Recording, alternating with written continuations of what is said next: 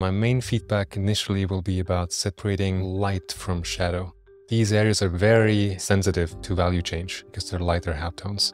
If you keep your shading more subtle in these areas, then the form illusion will be stronger. So here I'm painting in and I'm lightening some of these areas.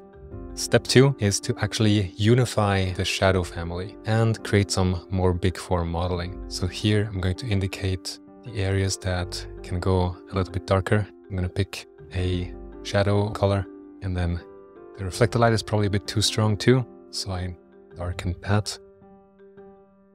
And then the cast shadow under the nose, I think would benefit from being more simple, more unified. Make it all clearly part of the shadow family. All the changes I'm making are quite subtle, but all of them together, they reinforce the illusion of form. Here's the original, and then unified lights and the unified darks.